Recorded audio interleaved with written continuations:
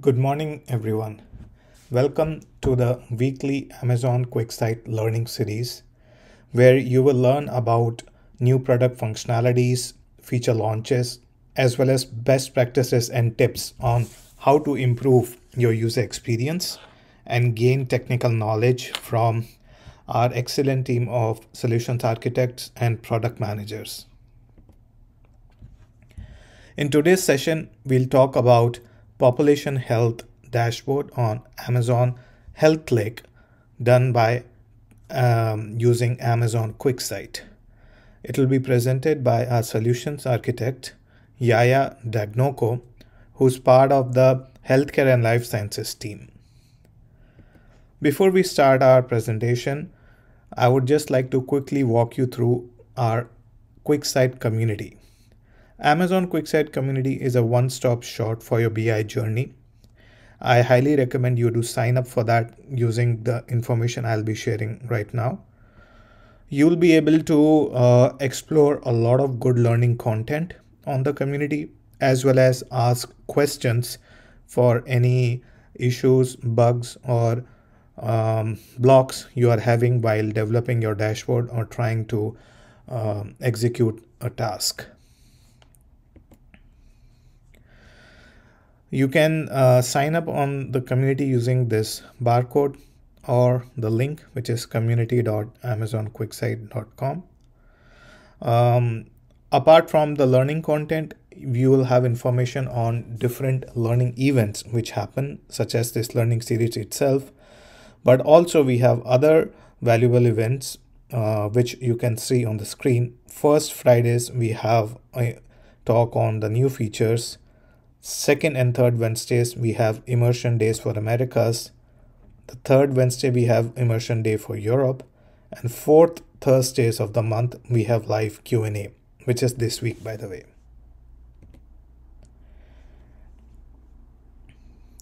So if you have not already done, please take a moment to sign up for the community. Now, for the learning series, we will be taking the questions on the community, and we use a particular tag for our experts to identify that this question is specific to this session, what will happen today, and prioritize answering that. So the tag for this session is QLS-Healthlake. So please use this tag when asking your questions. And I will also in a moment show you how to go to the community to ask the questions. Before I do that, I'll answer one of the most common questions we get. Yes, this session is being recorded, and we will post the recording very soon on the QuickSight community as well as our YouTube channel. Now, let's take a quick moment to see how to ask questions on the QuickSight community. Once you land on community.amazonquicksite.com, you'll see the home page, and you can access the Q&A section using a couple of options. You can scroll down and click on this tile, or at the top in categories, click question and answer. On the question and answer page, you need to select new question. Then type in your question, whatever you have.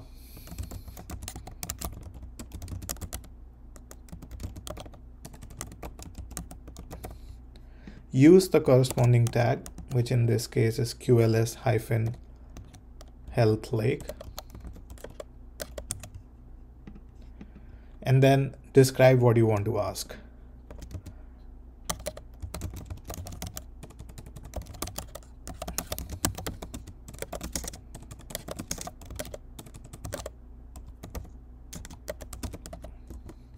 And post the question using new question.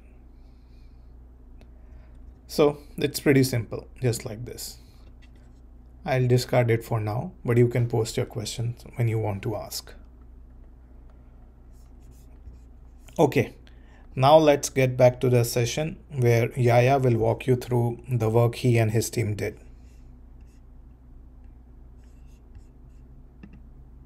Thanks again for attending our session on the population health with Amazon Healthlake demo project. So my name is Yaya Dagnoko, and I'm a solutions architect in healthcare and life science team. So I work primarily with our healthcare and life science customers and help them solve their business problems with Amazon tools, Amazon tools and services. So on the agenda today, we'll talk about what are the challenges that all healthcare practitioners are facing. Then we'll talk about what solutions that our healthcare organization have, really have to propose for those for those challenges. Then we'll talk about the actual project. I'll give you a quick background, including the reference architecture. Then we'll start the demo. So the demo will have two subparts. So I'll quickly show you the first two dashboards, then spend a little more time on the third one, which seems to have the more impact with our customers. Then we'll have a Q&A and share some resources. So what do we hear from the industry? When we talk about healthcare today, patients walk around with thousands of data points, but it's difficult to make those data points actionable and have a good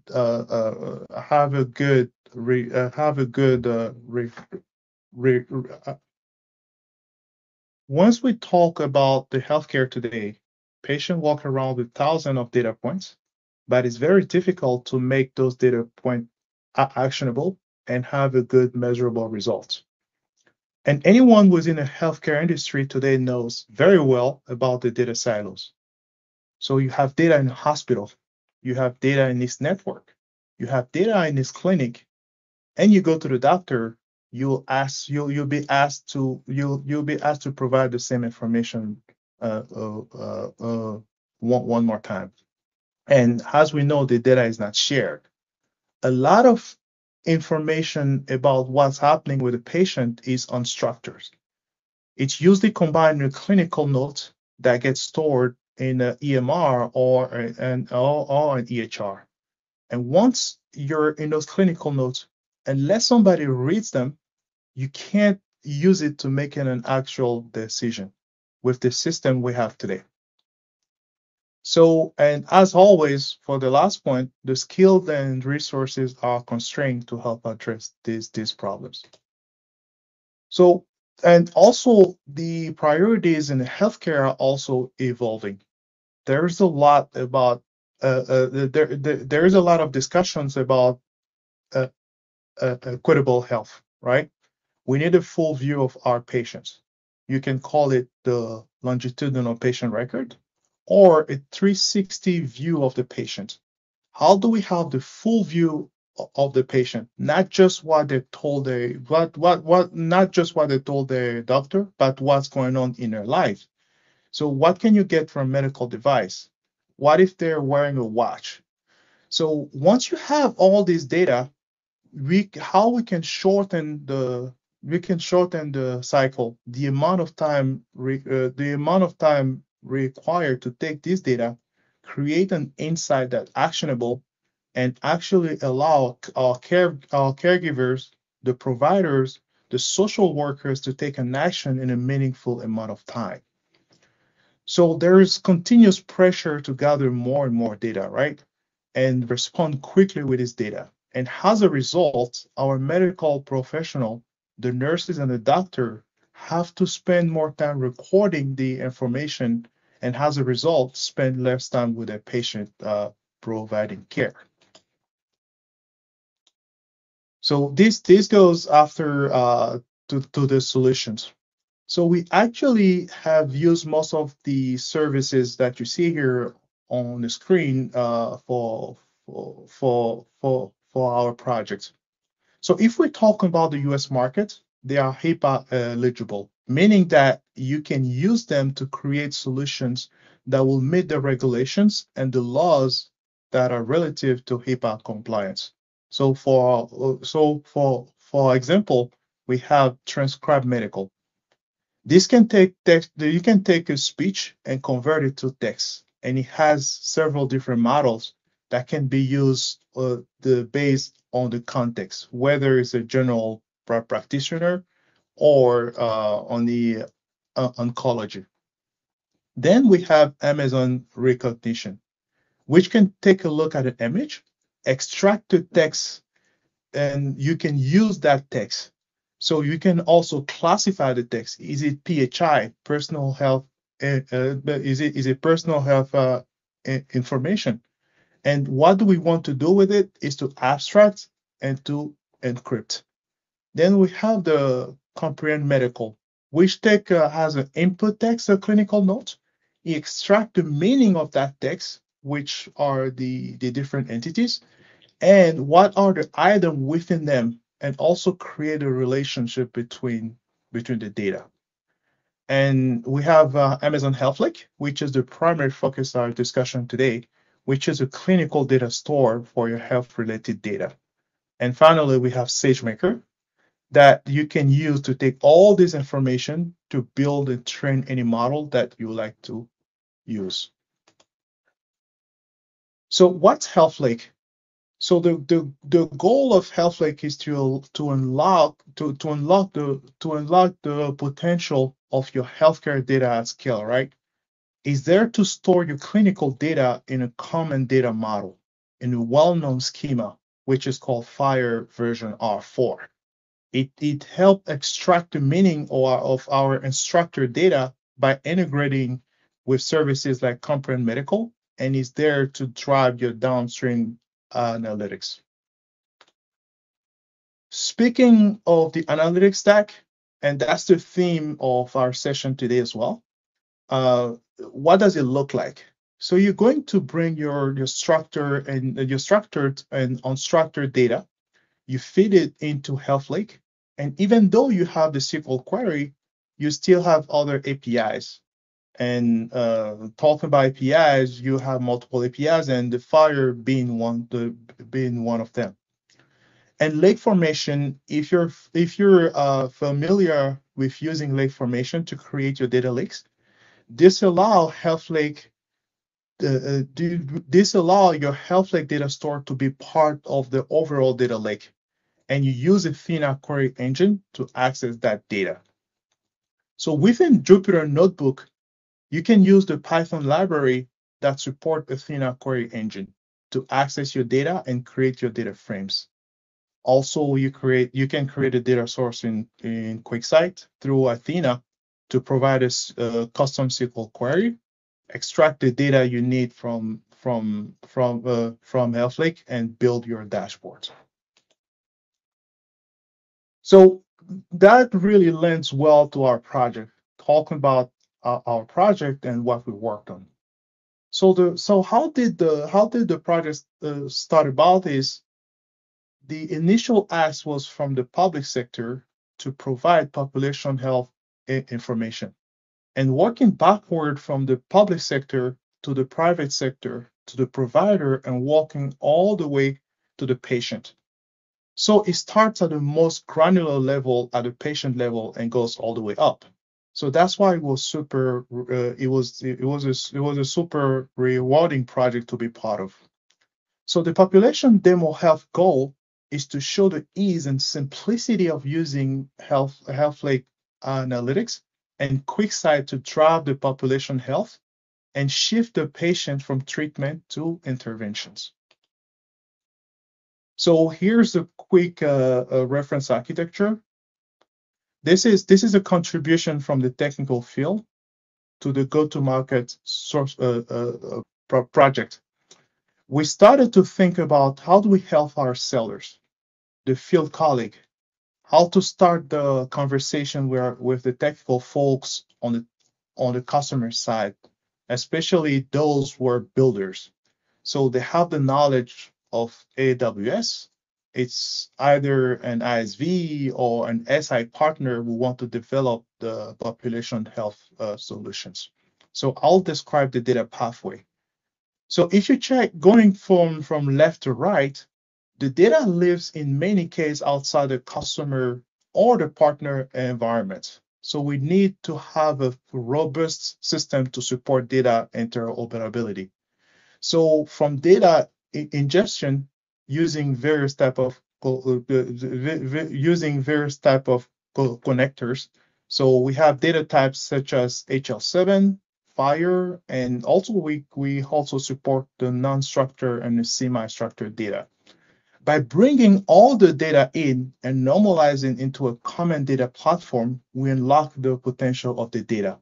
And in order to do so, we are proposing some component that can help the customer build them themselves using the different services and the different services and technology that we have here on AWS. So you'll see in item 4, 5, and 6. So moving from interoperability, now that we have the data in environment, meaning the AWS environment, we can build on purpose built a platform such as Amazon Healthlake and a variety of other services that allow the customer to build the population health solutions to help normalize, catalog, and make it consumable. Then the main goal is actually to move to move from treatment to the intervention phase. So in one sentence, move as fast with the data as possible. And also we have a lot of we have several downstream tools, and you'll see QuickSight here on the item 9. So the project kicked off in November of last year by the Healthlake team, and they did it for the sales enablement people. And right after, they came up with a strategy, and that's how we got contacted. And from that offsite meeting, they came up with a model. So they wanted to create the Pop Elf demo, a reusable demo that can be leveraged across the insurance provider, the service providers, the hospital, and the patients.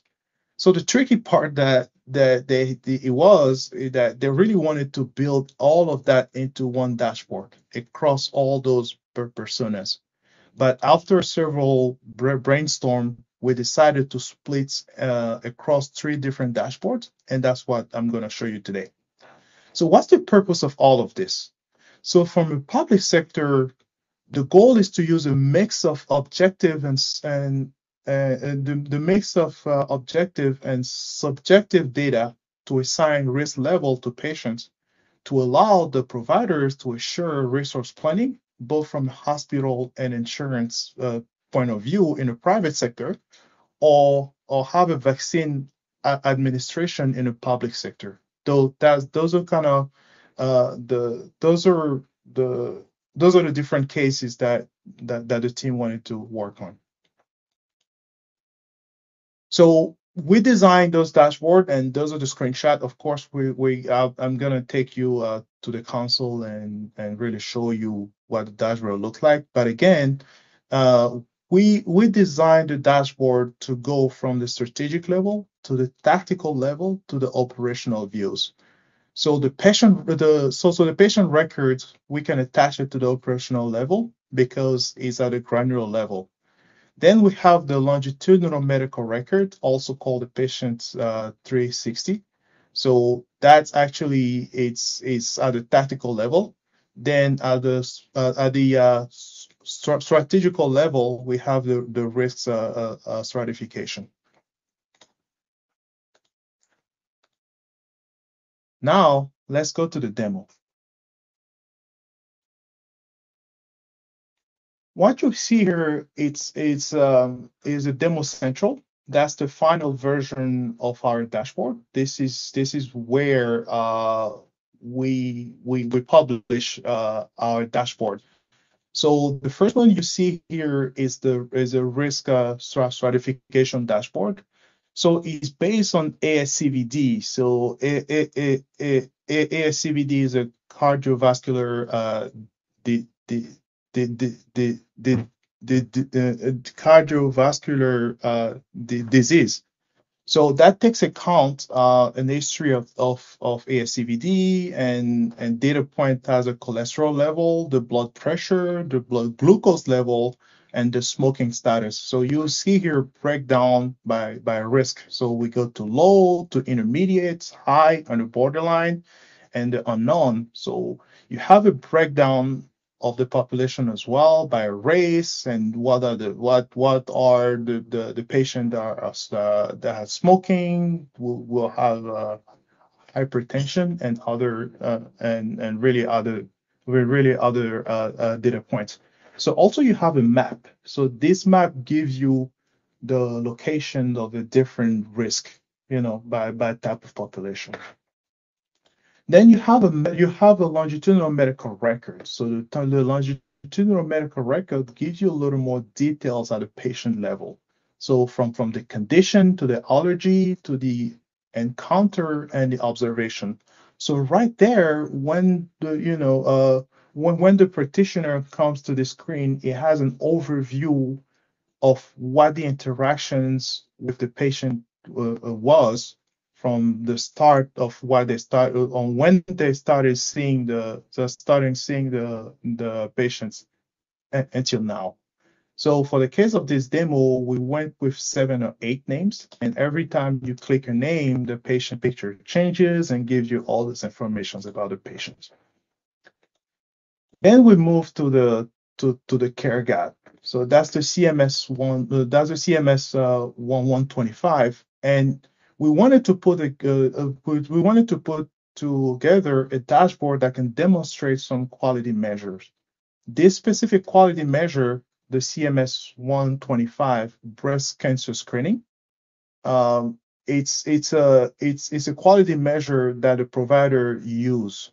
So the whole point of a quality measure is to incentivize certain behavior by a provider. So what it does is it looks at different types of clinical data points and determines if the patient is on a numerator or in a denominator. And again, I will explain what being in a numerator or being in a denominator is. So to really have a grasp of what this dashboard does, I want to give you a little background. So we will start with this website here, and I will put the link on the chat, or we will share. We'll also share the link for this website. It's the healthit.gov. So what you see here, it's a description of the role. So it tells you in basic English what the role is.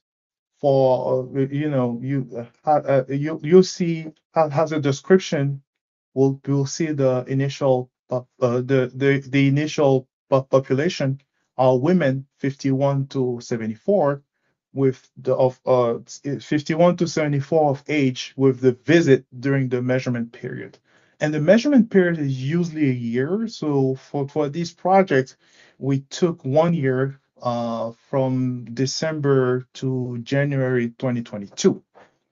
And on the numerator, those are the actual women who had a mammogram during the 24-month prior to the end of the measurement period.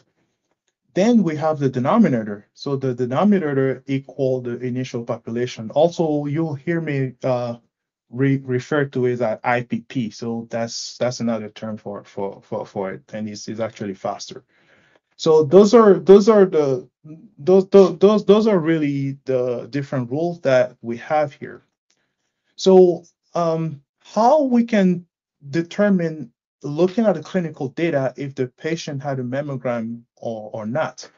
So if you go here on the specification data elements, of course you have a specification here. So those are additional information that you can download in order to write your own rule, or if you want to have a custom rule. Then you have the value set, right? So a value set, it's a code that added context. You can think of it some sort of a metadata. So if we look at the value set for CMS 125, again, all of those. So yeah, if you take a look for the value set for CMS 125, you go to the mammography here. All those codes are related to the mammogram. So that gives you how do you write your SQL queries to make sure that the patient came for a mammogram. This is how you know it. Let's get back to the dashboard. So again, as I explained, the initial population or IPP was women aged from 50 to 74 years old who had a mammogram visit in a measurement period. So in here we have the initial population, right? And then you have the population that require an outreach. So those are the population that are part of the initial population, the IPP, but hasn't come for a breast cancer screening. So right there, you have the first actionable data. So the practitioner, of course, have the name of those people. So what's going to happen is going to call those different names and say, hey, you have to come for a mammogram exam. And what's going to happen is when they come and do the mammogram exam and I guess other tests, they will move over to the numerator. And if you remember, we talked about the numerator as those who completed one or more mammogram exam during the measurement period. So those are the patients who are in adherence with our rules. So the goal is of our practitioner is to score high. So if you have an initial population or IPP, let's say 100 patient, you want 100 patient on the numerator. That's how you know how good of a job you do. So for as an instance, if you have one on the numerator and 100 on your IPP, you know that you're doing a really bad job or really or a really lousy job in that specific measure. Then you have here the score. So the score is calculated as the initial population IPP over the patient that are required for outreach. So in our case is 10 over 42, and that gives you an adherence of 24%. Then we talk about the value set. So those are the value sets here. We downloaded all of those, and by the way, all those data are coming from Amazon,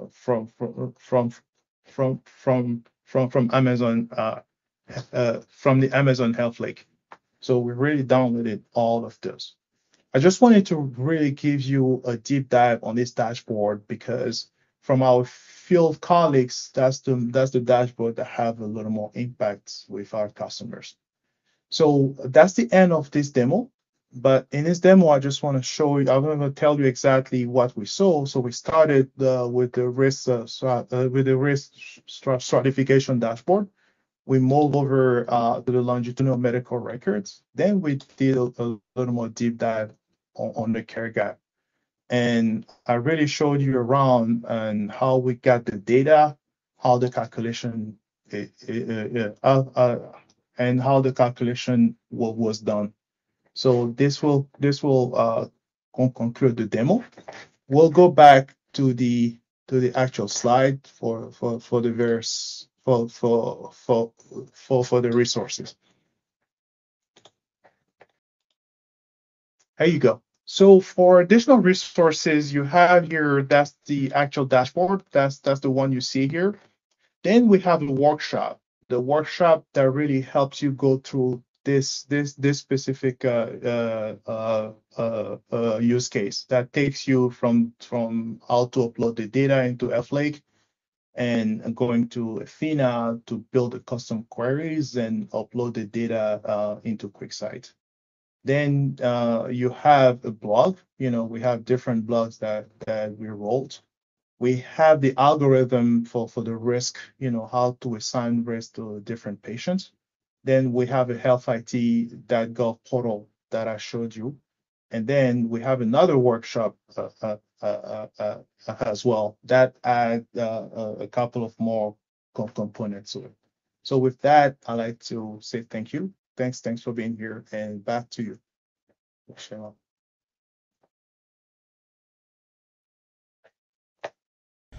Thank you, Yaya, for this nice presentation. It was very insightful on how to particularly work with healthcare data. Before we end, quick call outs on the upcoming learning series session, which you can sign up on our community. Next week, we'll have two sessions. One is a session specifically designed for our developers, where we'll walk through all the different learning resources we have for our developers. And then Thursday, we'll have a session on enriching your web application using data analytics with Amazon QuickSight. Other than the learning series, this week we have some exciting events which are upcoming. So Wednesday in New York, we have the AWS Summit. So if you are in the region, please, hopefully you will be attending that. And we have our QuickSight folks also present there. So please do say hi if you drop by. And on Thursday, we have a boot camp on no-code machine learning pipelines. That'll start at 8 a.m. Pacific time, which is 5 p.m. Central European time. There are other events as well, which you can look on the event section on our community. Thank you all for your time today with us. Please give your feedback so that we can improve our sessions going forward, and stay in touch. Goodbye.